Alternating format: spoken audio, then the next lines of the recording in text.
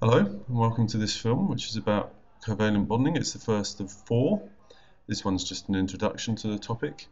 You've probably come to this one having just watched some films about metallic and ionic bonding where atoms are quite keen to give away electrons.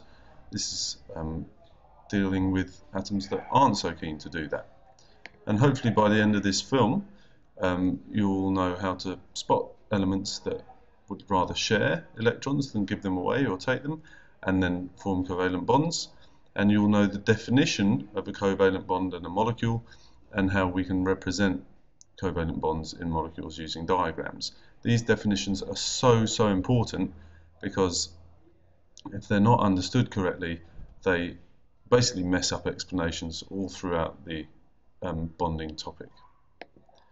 Okay, so first of all, how do we spot a covalent molecule? Well, as we saw before, if you want to spot an ionic substance, it's going to be a combination of a metal with a non-metal, so an atom that wants to lose electrons combined with one that wants to gain. A metallic structure will just be made of metals, so that is atoms that want to lose electrons. Well, we're now looking at elements that want to gain electrons, so the elements with high electronegativity. Okay, those ones over here that attract electrons strongly. Okay, the non-metals.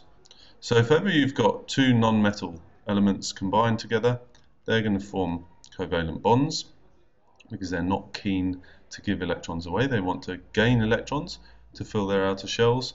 So just to have some simple examples, you could have HCl. HCl is made of two non-metals.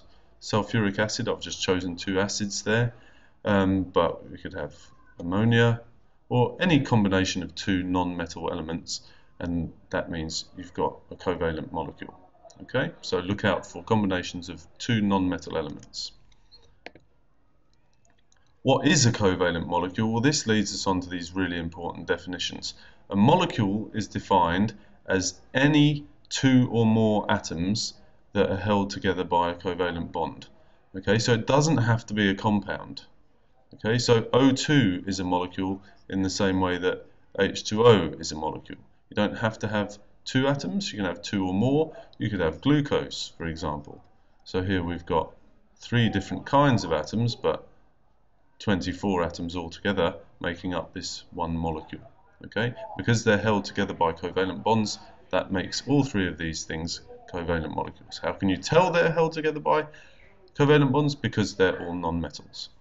Definition of a covalent bond, well, that is the mutual shared attraction, or the mutual attraction, to put it more simply, the mutual attraction of two nuclei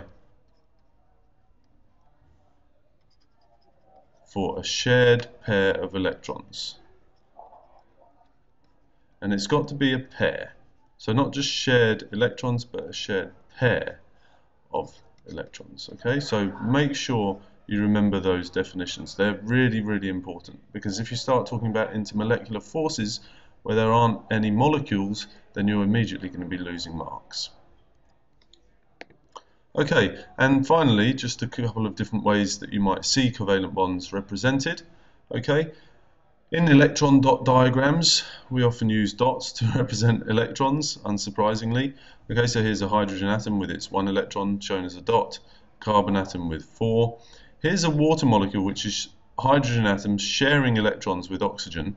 Okay, so you can show them as pairs of dots. You could show them as pairs of crosses if you prefer. Okay, so there's no difference between those things. Or you can show a pair of electrons as a line. Now, in this molecule here, the bonding electrons have been shown as lines and the other ones have been shown as pairs, but that could just as well be shown as that. So anytime you want to show a pair of electrons in a diagram, if you draw a straight line, that's what is understood to mean a pair of electrons. And it's a bit quicker if you're in an exam than drawing lots of dots and lots of crosses. Okay, here's a double bond, because there's two shared pairs of electrons between those two carbon atoms, and here's a triple bond. Okay, three shared pairs. Alright, so either with lines or with dots, doesn't really matter. You can use crosses, you can use any shape you like. but I think the quickest one is to go for lines.